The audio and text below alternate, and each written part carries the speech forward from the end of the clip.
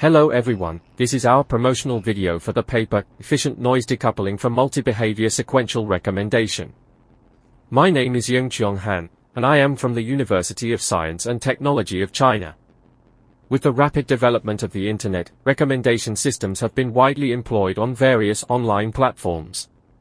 Among these, sequential recommendation, SR, predicting the next item for users by regarding historical interactions as temporally ordered sequences, has attracted various attention from both academia and industry. In reality, users exhibit multiple behaviors when interacting with items, which reflect their multidimensional preferences. For instance, on e-commerce platforms, users can engage with items through various behaviors such as clicking, tagging as favorites, and making purchases. These diverse behaviors represent users' preferences across different dimensions and can serve as auxiliary knowledge to enrich information and enhance the accuracy of recommendations for the target behavior. Although the incorporation of multi-behavior information can further effectively explore user behavior patterns and multidimensional user interest, some behavior data will also bring inevitable noise to the modeling of user interests. For example, as shown in Fig, a woman may have mistakenly clicked on a man's shoe. These noise behaviors bring challenges to the representation of the user's interest.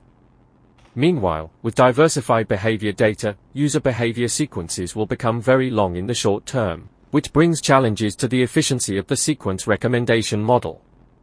Efficient modeling and denoising remain open issues with significant challenges. To begin with, the trade-off between capturing complex patterns in longer multi-behavior sequences and maintaining a manageable model size is a non-trivial problem. Then, noise signals are prevalent and highly coupled with user preference signals in behavior sequences.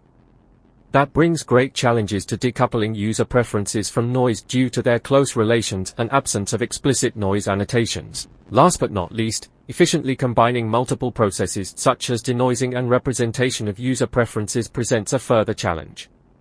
To address these issues, firstly, we propose an efficient behavior sequence minor (EBM) module.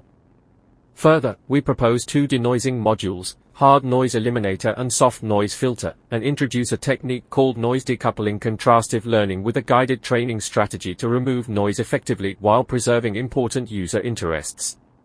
The above is a brief introduction to our work. For specific details, please refer to our paper. Thanks.